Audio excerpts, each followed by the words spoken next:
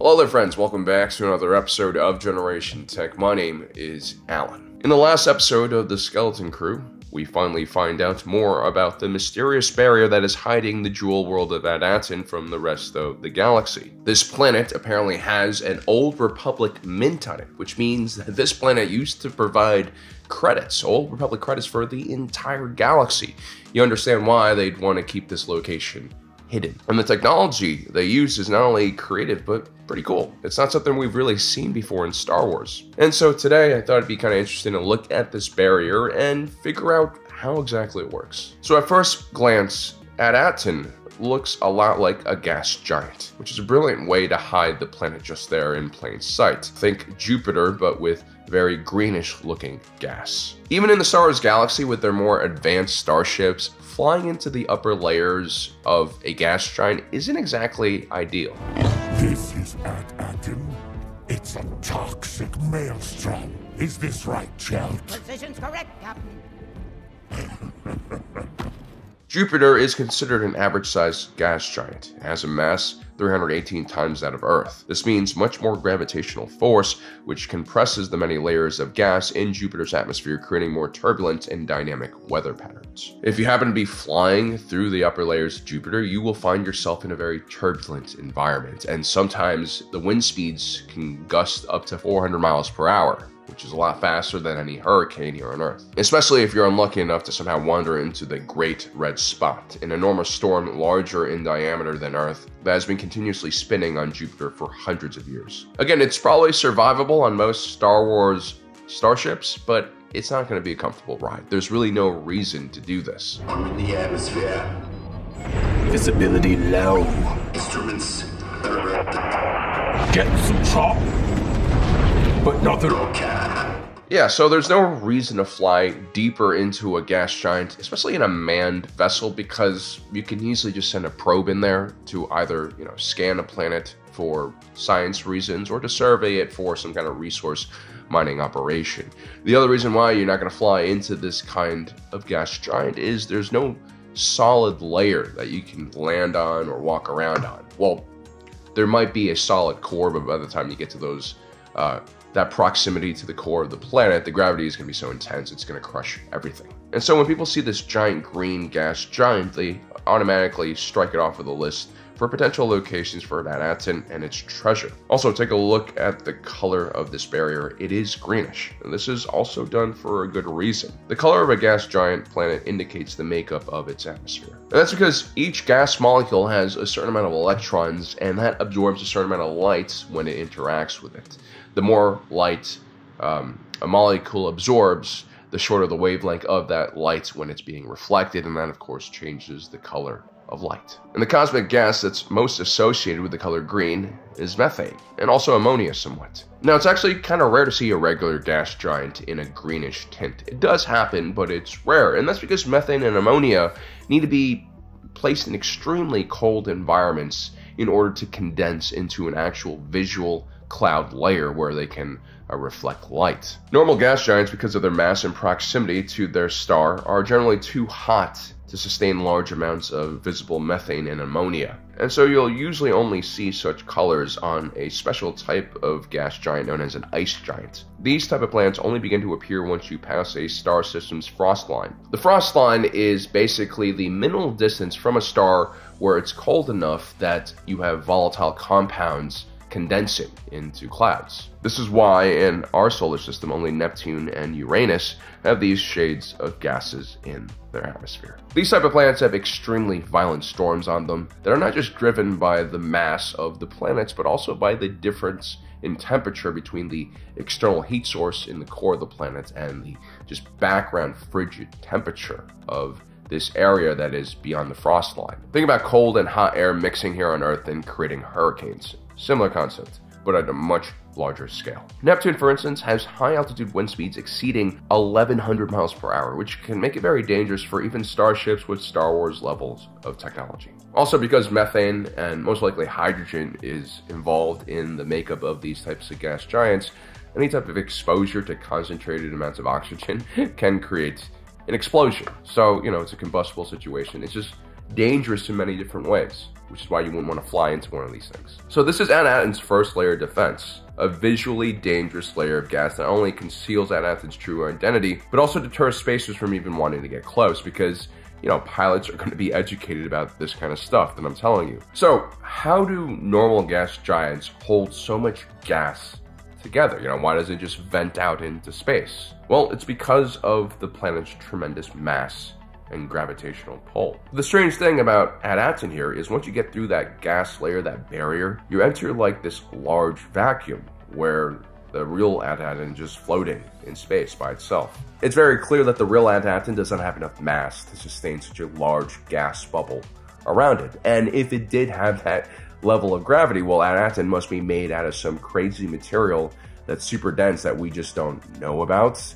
And yeah, life would definitely not look like that if At Attin was that dense. You wouldn't have houses that were 2 stories or humanoids walking around on 2 legs, unless they're like Super Saiyans. I don't know. Well, that's where we get to the satellites that we see ringing around the planet that actually create this barrier. We actually have a better view of them in one of the earlier episodes when the kids go to a discovered jewel world known as At Attin, which had its barrier completely disabled. I mentioned in a previous video how these satellites remind me a lot of the satellites used in Operation Cinder, Palpatine's Scorched Earth campaign that involved using climate disruption arrays deployed on satellites to create superstorms on targeted planets. I actually think the satellites on At Attin are far more complex than even those super weapons were. They seem to have 2 main functions. One is to maintain the shape of this gas barrier, and this most likely is done with gravity well generator technology. In Star Wars, the scientists have figured out how to make artificial gravity.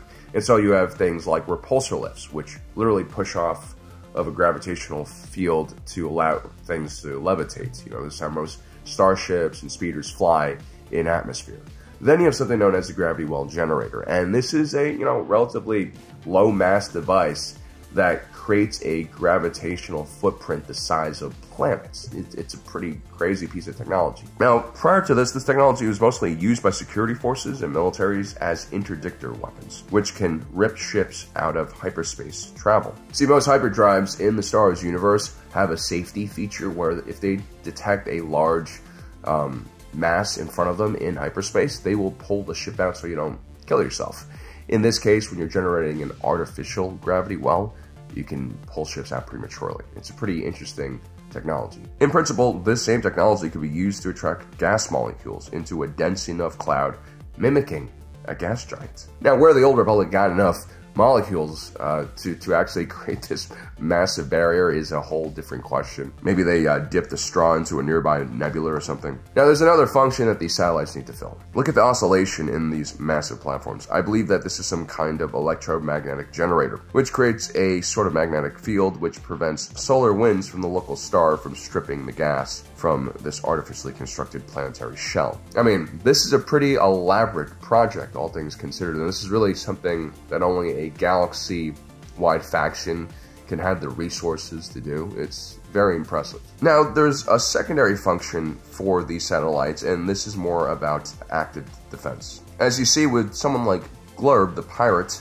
who I will keep reminding audiences was saving up to buy that glowweed farm so that he could retire legitimately. Well, Glurb was not deterred by the fearsome presentation of the planet's surface and decides to fly into the maelstrom. It's at this point the barrier's automated weapons system activates what looks like a Tesla coil, and that basically fries Glurb and his ship and his dreams. You see, gas giants like the one that At Attin is trying to mimic typically do have electrical storms that are many times the strength of the ones we see here on Earth, because more gas, more mass, more differences in temperature. So once again, we're mimicking the real behavior of gas giants with these satellites and creating a natural cause of death for anyone dumb enough to fly into a green gas giant.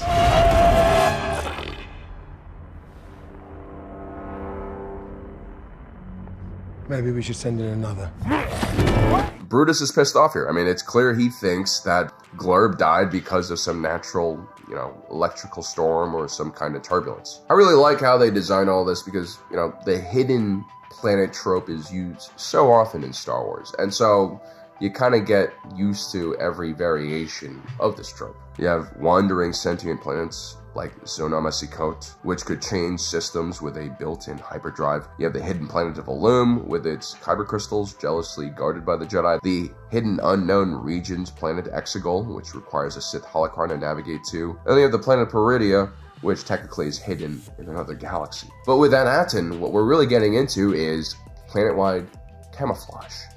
That's really cool. We've never really seen it, and it's very science fiction-y rather than sci-fantasy. Now, the interesting thing is once the kids break through the inner layer of the barrier and make it to this peaceful layer of space that surrounds the real At Attin, we're faced with another problem. See, the density of the gas in this barrier is so thick, there should be very little light actually getting through this shell. The surface of the planet definitely should not look nearly as bright as it does during the day here. First of all, that light should be greenish, and second, it should be dim, kind of like what the world of Umbara looked like. Remember, Umbara was trapped inside of a nebula. Now, the interesting thing is, if we go back to the scene where the kids see At Attin for the first time from outer space, there's a very clear light source that is shining very brightly on the planet.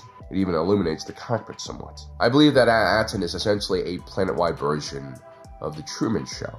It has an artificial sun, one that's probably powered by a fusion reactor that's placed inside of an electromagnetic field, and then placed into orbit of At Attin, or even controlled somewhat by the gravity field generators in the satellites. We know that in Star Wars they have fusion technology, so this is completely believable. Such generators are used to usually power most of the larger pieces of technology from starships to space stations. And an artificial sun wouldn't have to be too large or powerful at these very close ranges to actually light up and warm a planet. Plus, the barrier also acts as an insulating layer which preserves heat and also shields the planet from all sorts of nasty things like radiation, pirates, meteorites, and telemarketers. This is why the parents of the skeleton crew have to send that probe into space to communicate with them. The barrier is really the perfect isolation tool. So what happens at night then? You know, if you take a look at the shots of the night sky on At Attin, there are no stars at all. And instead of seeing just black sky at night, you see the barrier and what little light that makes it through from the outside, creating this aurora borealis effect.